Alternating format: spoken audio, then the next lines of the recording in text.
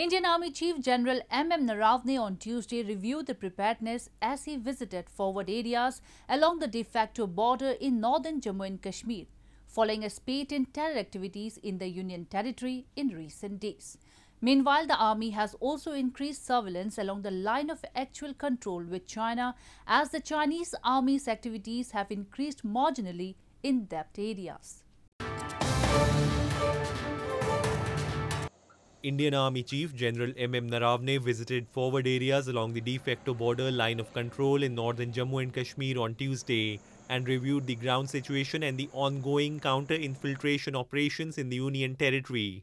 Naravane's two-day visit comes at a time when there has been a slew of encounters in which several terrorists belonging to Pakistan-based outfits have been neutralized and at least 9 security personnel have lost their lives. Operations have also been intensified across Kashmir Valley after around a dozen civilians have been killed by terrorists in the region this month.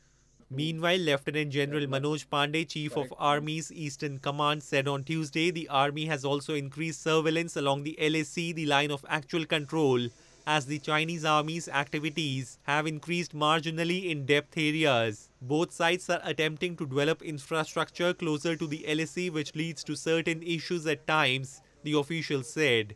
Say we have adequate forces that are available in each sector to deal with any contingency that may arise. And we are also practicing and rehearsing on various contingencies that may come about. This comes after the 13th round of talks between Indian and Chinese military commanders to resolve a protracted standoff in eastern Ladakh broke down this month, with both sides blaming each other for the failure to make progress.